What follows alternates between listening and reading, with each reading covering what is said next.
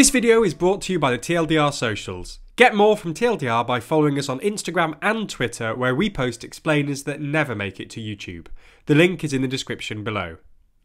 It's been a tumultuous couple of years for Italy, with economic and political struggles only exacerbated by the pandemic. Things have somewhat stabilised recently thanks to the success of Super Mario Draghi's premiership and coalition government. But with the Italian presidential election beginning yesterday and Draghi the current frontrunner, concerns that a political crisis is just round the corner are on the rise.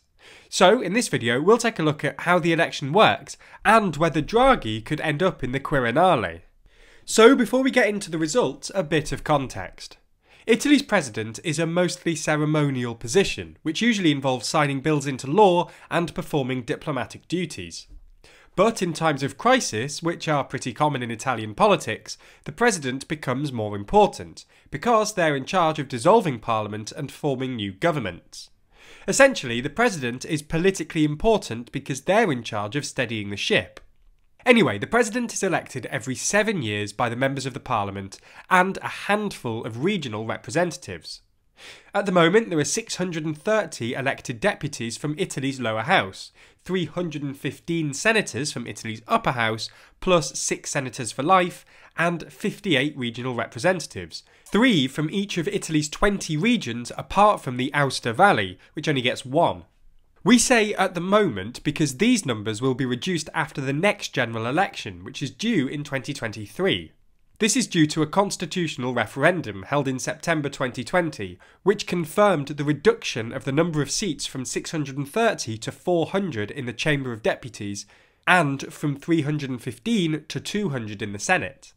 The president is elected via a secret ballot, and a 2/3 majority of the total number of electors, including any absentees, is required. If no candidate reaches the 2/3 threshold, then the voting is repeated, and if by the third round no candidate has reached the 2/3 threshold, then on the fourth round the threshold falls to 50%. The last election, won by Sergio Mattarella, was held on February the 3rd, 2015, which means his term runs out on Thursday next week. Mattarella, by the way, was elected on the fourth ballot with 665 votes, having received just 4 votes in the third round. The first round of voting for the new president was held on Monday, giving the parliament 10 days to agree on a new president. However, it's worth saying that this year's presidential election is more important than most, and this is because of one man, Mario Draghi. For those of you who don't know, Draghi used to be the president of the European Central Bank, where he earned the title of Super Mario, and is currently Italy's Prime Minister. Draghi came into office in February 2021, after the resignation of Giuseppe Conte in January of the same year. At the time, Italy wasn't in good nick, economically or politically.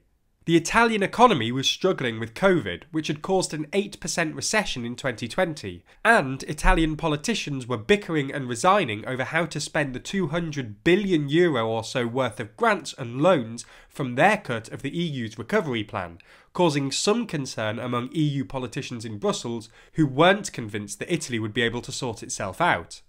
Italy's economic woes were exacerbated by the fact that, before the pandemic, the Italian economy wasn't in great shape either.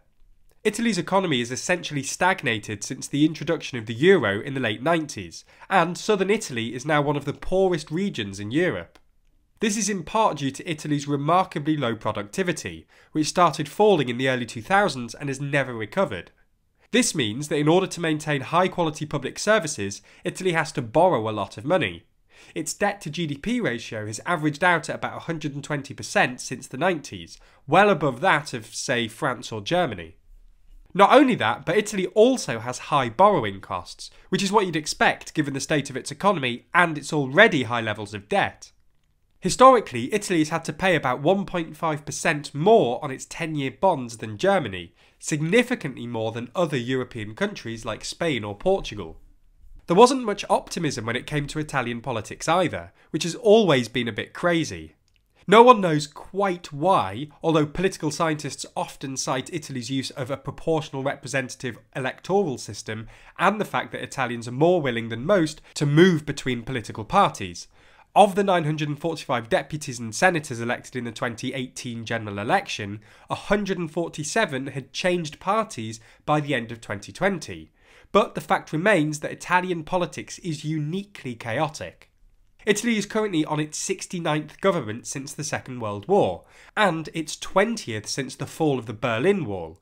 The average modern Italian government lasts just 18 months.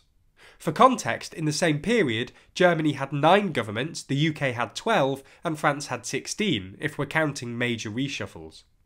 Unsurprisingly then, when Conte resigned, there wasn't much hope that a stable government would be formed. Anyway, that's the point. At a time of crisis, both Italy's economy and its politicians were failing it. This is where Draghi comes in. Largely thanks to his impressive reputation for competence and sky-high approval ratings, which have hovered around 65%, Draghi was able to form a coalition including all but one of Italy's large political parties, from both the left and the right. This unity has been remarkably successful, presiding over an impressive vaccine rollout and making a good start on the necessary reforms and investments for the EU Recovery Fund. This is particularly important because the Recovery Fund is the first time that the EU have agreed to debt sharing, something that would very much benefit the Italians by making their borrowing a lot cheaper. But Draghi has since apparently decided he wants the presidency. While he never explicitly said he wants the job, he didn't deny it either. And in December, Draghi gave a speech describing himself as a grandfather of Italian politics, which was widely read as implying that he'd be open to the presidency. This has created a bit of anxiety in Italian politics, because if Draghi becomes the president, he'll have to give up his post as prime minister, and there's not really anyone else who'd be able to unite such a disparate range of parties. Italian politics would be at risk of collapsing back into its default state of chaos, and necessary economic reform would be up in the air again, possibly threatening the prospect of any future EU debt sharing. It's also possible that, if Draghi loses, he'll struggle to continue to keep the current coalition together. Anyway, Draghi's victory was seen as a pretty likely outcome, largely because the two other potential candidates, incumbent Sergio Mattarella and former Prime Minister Sergio Berlusconi, have both ruled themselves out of the running. Going into the election, the bookies had Draghi as firm favourite, with his odds at about 45%. So what happened on Monday? Well, the first round of voting was inconclusive. This was somewhat unsurprising. Most of the main parties told their MPs to leave their ballots blank so that they could continue negotiations between themselves. No one knows what happens next, and while Draghi might be the favourite, Italian presidential elections are uniquely unpredictable, prone to dizzying swings and backroom deals. But what do you think? Will Draghi come out on top and become Italy's new president? And if he does, will political chaos follow in his wake? Let us know your thoughts in the comments below. Also, be sure to subscribe to the channel and hit the bell icon to be notified so you don't miss the results of this election when it concludes. And if you want to be updated live as the story breaks, then make sure you're following us on Twitter and Instagram. We've got accounts for all of our channels where you can find exclusive content and explainers that never make it to YouTube. And of course, we really appreciate your support. Special thanks to our Patreon backers for making videos just like this possible. And if you want to see your name at the end of videos just like these people, then be sure to back us on Patreon. The link to that is in the description below.